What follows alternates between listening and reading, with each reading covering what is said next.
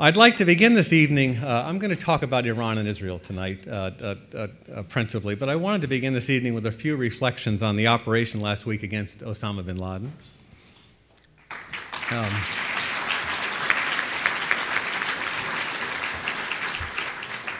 Nearly 2 years ago, and I had my office check the date, on May 26, 2009, President Obama called Director Panetta, myself, and Mike Leiter, the head of the National Counterterrorism Center, and myself to the Oval Office. The bin Laden trail had gone cold, and the President told us in no uncertain terms to expand and redouble the effort to find him and to make it the intelligence community's top priority. Dedicated professionals painstakingly scrutinized thousands of pieces of information until we found a man we believe was bin Laden's trusted courier and began to track his movements. This was really the work of dozens and hundreds, at the end of the day, of intelligence professionals, which I'll talk about in a second, across really 3 administrations. In the months leading up to the raid, we combed the intelligence, worked over the options, met regularly with the President on the way ahead. And as the process culminated, having served 3 presidents, I was struck as to how quintessentially presidential this decision was. On Thursday night, the 28th, at around 7 o'clock, the President left the Situation Room, where he had received his final briefing on the various possible courses of action. In that room, the President had received divided counsel from his team and told us he would make a decision soon. That's not unusual with something this complicated. And a President wants to hear counsel, and he wants to hear honest opinions, and that even the counsel was divided. This is a difficult decision. The President stood up, walked out of the Situation Room, walked across the colonnade, past the Rose Garden, and went to his residence to make this decision, his decision alone. And the next morning at about 8:20, he asked me and a couple of my colleagues to come over to the diplomatic room and told us it's a go. And that's what strikes me now, that we ask our presidents alone to make these exceedingly difficult decisions, and at the end of the day, 300 million Americans look to him to make the right decision. And as long as I'm in Washington, and as many of these episodes as I'm involved in, I become increasingly struck by this, frankly. We all know the outcome, but I wanted to make tonight 5 observations about the operation and some of its implications, if I might, before I get to the body of my talk.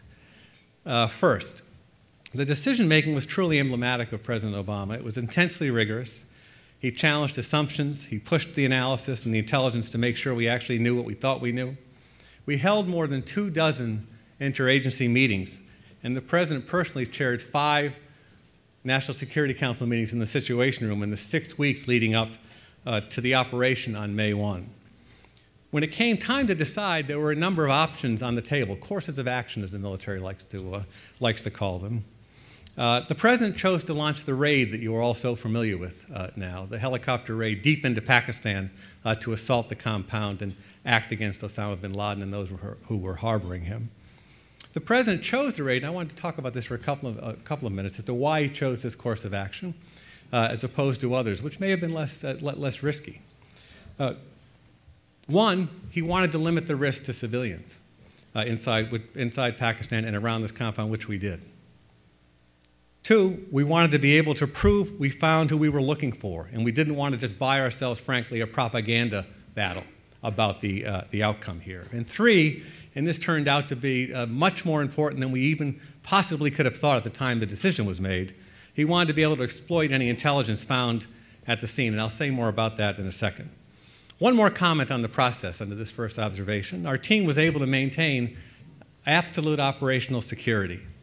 Through months of work, not a single leak. It's a tribute to the team, the President's leadership of the process, the seriousness of purpose with which our government leaders went about this, and it was a key to the success of the operation. Obviously, if there had been any leak, Osama bin Laden would have been out of there, and we would have undergone this operation at extreme risk to our operators. Second observation, the special forces who carried out this operation performed brilliantly. Our view, and the President said this on 60 Minutes the other evening, was, and this is the way intelligence works, these are assessments. You're balancing the information you have. The information in this case came from all manner of intelligence sources, interrogations, detainees, human sources, other liaison services, technical sources, and you weigh this. And at the end of the day, it was our view there was about a 50-50 chance that if we launched the operation, bin Laden would be there. What we gave the President the confidence, I think, to go ahead with the operation was his 100% faith in the abilities of our special operators, who have conducted hundreds of these kinds of operations. And the interaction between him and these operators during the course of consideration of this, I think really did build tremendous confidence in their ability and the prudence and the care with which they go about these operations, considering all the contingencies. And there were a couple of these contingencies that came up during the course of it, which we were very happy that the operators had planned for. As the President said when he met last Friday at Fort Campbell, this group is the greatest small fighting force in the history of the world. This is also one of the great achievements in the history of the intelligence community, a success that was years in the making, and as I said, across 3 administrations, which is why the President's first 2 phone calls after he learned that our operators were safely back in Afghanistan, his first 2 phone calls were to President Bush and to President Clinton to review what had happened and to tell them that the United States had successfully launched an operation against bin Laden and had brought justice to him. Third, as a result of the raid, we have the single largest trove of intelligence ever collected from a single terrorist leader. The intelligence community tells us it's the equivalent of a small college library worth of material. It's rather remarkable. Based on what we now know, we have tens of thousands of video and photo files, millions of pages of text, which if the intelligence community tells us if they were stacked would be tens of miles high. One fact is already crystal clear. Osama bin Laden, from the intelligence in our initial review, Osama bin Laden was not simply a marginal or symbolic figurehead in this organization. In fact, he remained an operational commander, a person directly involved in strategy, operations, propaganda, and personnel. And that's why, as I talked about earlier, the decision to pursue the assault option mattered so much. In that compound in Abbottabad, Pakistan, we got quite a bit more than just Osama bin Laden, which leads me to my fourth point. As of late 2010, and we said this at the end, during our review that was released at the end of the year, we assessed that al-Qaeda was at its weakest point since 2001. The successful assault on the compound was a strong blow, obviously, against the organization and an important milestone on the way to al-Qaeda's strategic defeat. But al-Qaeda faced other challenges as well, and I think this is very important given everything else that's going on in the Middle East.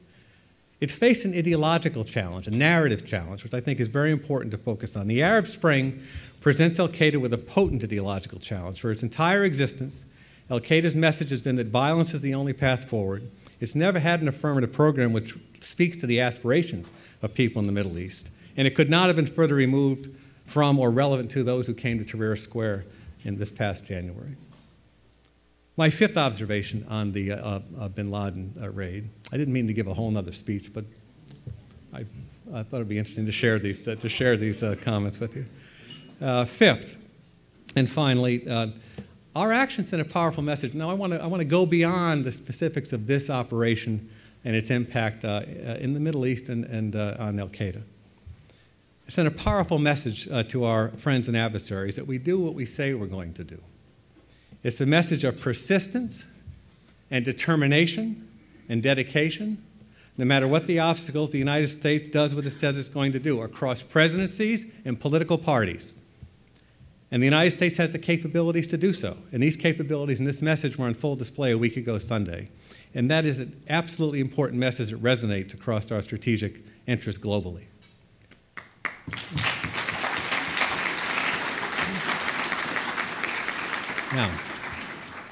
Now the determined pursuit of bin Laden is not the only example of where the administration seeks to match and has matched its words with action. I want to turn to Iran. We also do what we say on Iran and are pursuing this with similar persistence, dedication, and perseverance. President Obama has long understood the regional and international consequences of Iran becoming a nuclear weapons state. And that's why, as a matter of policy, plainly stated, we are committed to preventing Iran from developing nuclear weapons, period.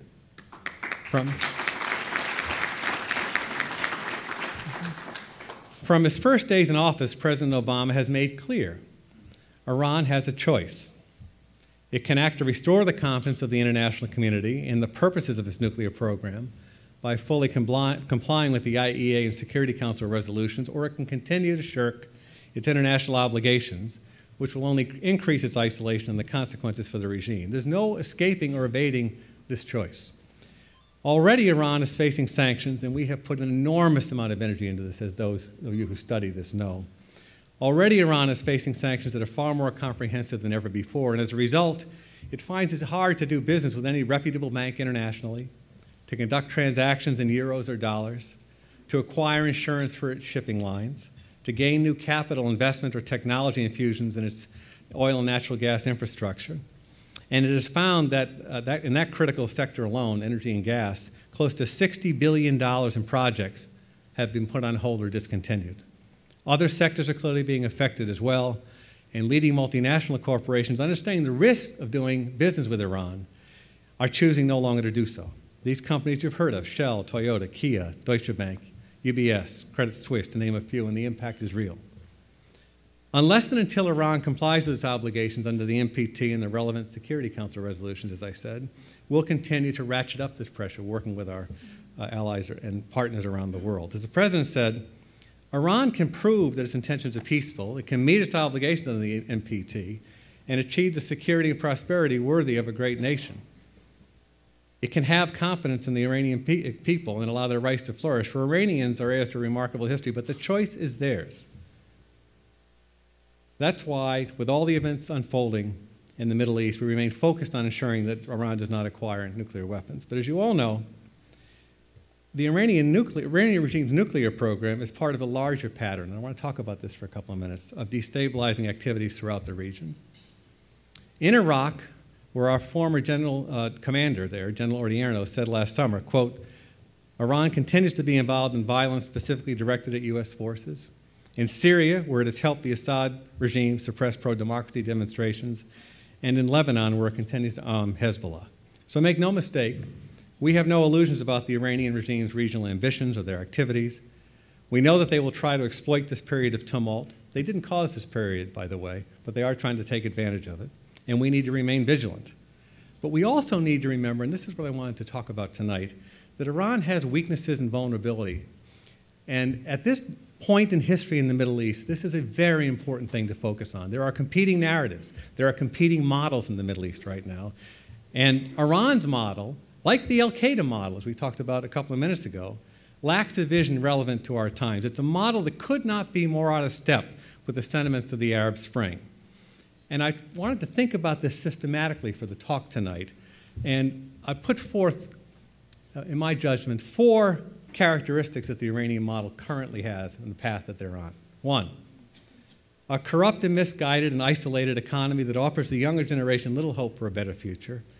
It's increasingly working for the security services, like the IRGC and elites, and not for the people of Iran. Number 2, the denial of basic the human right of freedom and expression, the very liberties people across the Middle East are prepared to risk their lives to claim. 3, a political leadership focused on preserving their reign at all costs, unleashing violence against their own citizens rather than enabling their citizens to flourish. And 4th, and I think really importantly, the pursuit of policies that have increasingly made a great civilization and people an isolated state, increasingly unable to carry on basic interactions with the rest of the world. So it's no surprise then that Iran's worldview bears little or no resemblance to the movements afoot in the streets of Tunis, Cairo, Benghazi, and Dera. Iran's leaders attempt to declare themselves the inspiration for these demonstrations, but it's belied by their own hypocrisy, demanding justice for others while crushing their own people's demands. Our observation is that since the 2 elections in June 2009, the regime has been heavily focused internally on silencing dissent and preserving itself. And as you might expect, we now see fissures developing among the ruling class, a dispute that has nothing to do with meeting the needs and aspirations of the Iranian people. It reflects a fundamental question: whether Iran has the confidence to engage with the outside world, a prospect that it has been offered and that it is in the overwhelming interest of its people. As the President said to Iran's leaders, quote, "We know what you're against, now tell us what you're for."